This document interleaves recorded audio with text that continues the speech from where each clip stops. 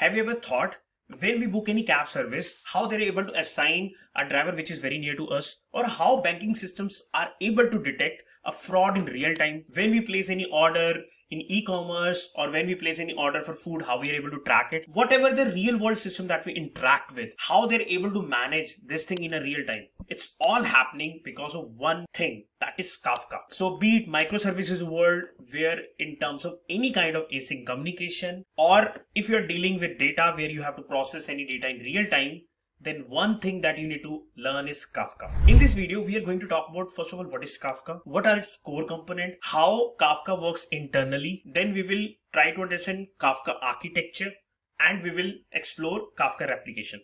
So let's get started. So what is Kafka? Kafka is an open source distributed streaming platform. Sometimes we say it's a messaging queue, or sometimes it's a publisher subscriber system, which is true because it combines the feature of a messaging queue and publisher subscriber system. So when we say queue, it lets one system send a data, another system receive it. When we say publisher subscriber, that means a multiple consumer could read the same message. There could be a scenario where we could have multiple producer and multiple consumer. We also say it's a distributed system. So that means Kafka runs on a multiple servers for scalability, fault tolerance, and high availability. And Kafka stores the message in a persistent way, and it stores a message in a log fashion in a structured way so that consumer can reread the message at any point in time using the offset that we will understand. So technically, Kafka is a distributed fault tolerant system that lets you publish, store, and consume streams of record in real time, that too at massive scale. Now let us try to understand Kafka components in detail. Now Kafka is all about these three components. If you could understand these components, then you're good to go with the Kafka. So first is producer. As the name suggests, that producer is the entity which produces a data or sends a data. Then we have broker. Now what is a broker? We know that Kafka is a distributed based system. So whenever we install Kafka on any machine or a node, that becomes a broker. If we are using Kafka on a single machine, then we would have one broker. If we are using Kafka on multiple machines, then multiple brokers would be there. And when we will combine multiple brokers, then we could say it's a Kafka cluster. So as you could see in this diagram, in this particular setup, we have three brokers. That means we have installed the Kafka on three different machines that we could see three brokers are there. And now the consumer is an entity which consumes the data or which reads the data. So basically producer produces the data, consumer consumes the data, and broker is your actual entity which facilitate the communication between producer and consumer. Or you could say your actual data gets stored on the broker. Now we will understand each component in detail. Now we need to understand that whenever we are talking in terms of Kafka, whenever we are publishing something, when we are writing something into Kafka, or we are reading something into Kafka, we talk in terms of message. Message is something like a single record or an event. For example, when a user is uploading something, an event gets triggered. It's like a message for a Kafka. When user is signing up, you are again getting an event. It's again like a message. So whatever the events that you want to capture in Kafka, what we say message. When we club similar type of messages or event together, then we say it's a topic. Whenever Kafka producer has to write a data, it writes the data in topic. And when consumer has to read the data, it has to read from the topic. First, a topic would be created, and then under that topic, we would have partitions. So partition is used for the parallelism that we will understand in a moment. So what happens is, now let's try to understand with this example. Let's say in this particular topic, we had three partitions.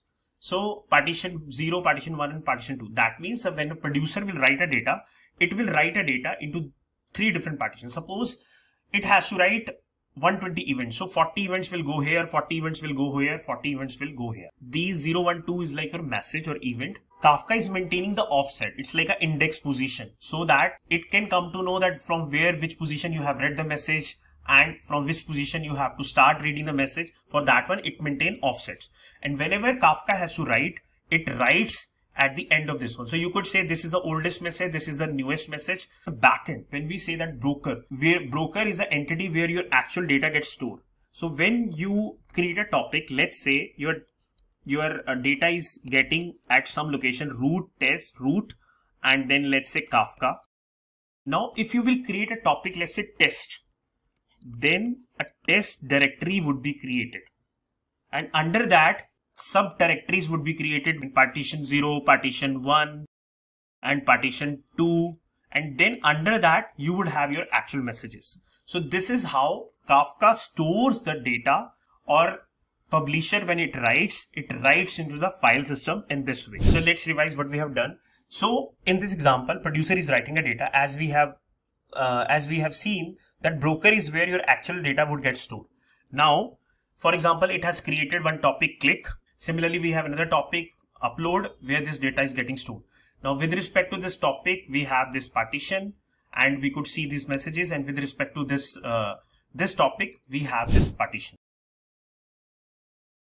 Now let us try to understand from consumer point of view what exactly, how consumer reads the data, what are its concept. Consumer subscribe to a topic. First of all, consumer group gets created. Consumer group is an entity where you could have multiple consumers. So group of consumers are managed by consumer group.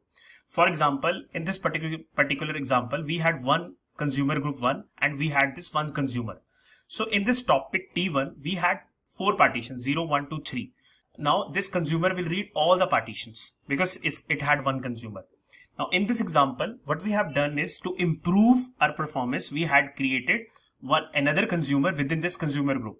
Now as you could see that now each consumer is reading from 2 partitions. Now in this example, if you see, we have one topic where 4 partitions are there, and in consumer group we have 4 consumer, and that means each consumer is reading from each of the partitions. Now in this example, if you see, we have 3 partitions but we have 4 consumer. That's why the 4th consumer is sitting idle. This is very important concept and generally being asked in most of the interviews. If we have more number of consumers than partition, the consumers will sit idle. If we have less number of consumers and more partition, then consumers will read from multiple partitions. For example, if we have 10 partitions and then 5 consumers, then each consumer will read from 2 partitions. If we have 10 partitions, 10 consumers, then each consumer will read from 1 partition.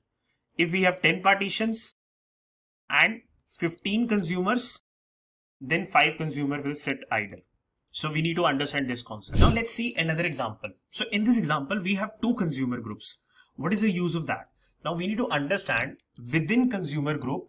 Now Kafka takes care that each consumer will read from different partition and will take care of what messages it has read, from which offset it has read.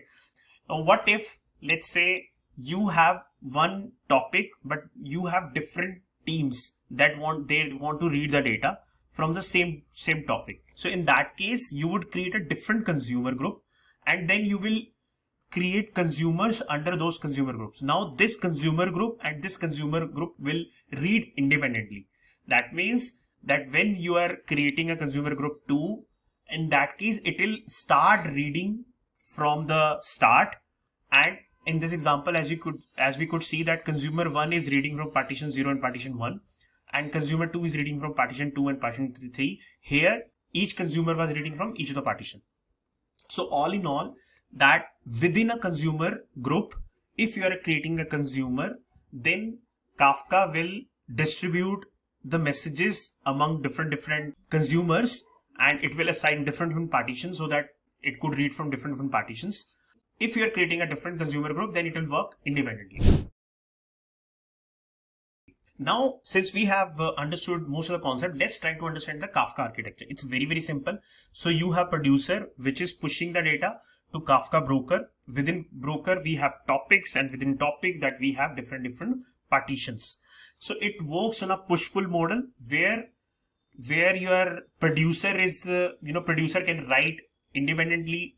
Consumer doesn't have to match its speed, and multiple producer could write it, and it writes in the form of topic.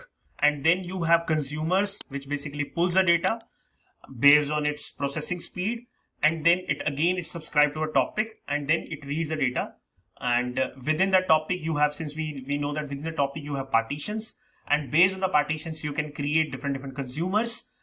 KRAF controller. Earlier in the existing architecture, we used to have a zookeeper which used to manage the metadata in terms of topic management, in terms of offset management. But all those functionalities were handled by zookeeper. But in the new versions of Kafka, there is no dependency of zookeeper. Now this is being handled by the KRAF controller of Kafka. So which takes care of all the metadata, which takes care of if any new node is joining a cluster, if there has to select, if it has to conduct any leader follower election. So all those things are being handled by Kafka control. Now we need to understand one more concept in terms of replication, how it works. So it follows a leader follower kind of strategy. So it works at the partition level. What it does is, suppose you have a partition 0, then what it does is it will create multiple copies of that partition, and then among this, let's say there are 3 copies, and then one of them will become a leader and other will become a follower. So leader will take care of all the read write, and follower will keep on getting whatever will getting all the data, which is what is happening on the leader. And then if the leader gets failed, then another follower will become a leader, and this is how leader follower works. Now if you see in this example that we had topic 1, and then we had 3 different messages, foo, bar and xyz. Now these messages have been successfully replicated to this broker. In this particular node, only foo and bar has been replicated. Third one is yet to replicate. And this is a replica leader and these are a replica follower, as we have discussed. And leader is responsible for all the read write. So when you are writing into Kafka or when you're reading from Kafka, then leader replica, which is at a partition level, will be active and it will make sure the read write happens. So this is all about Kafka. Now we will try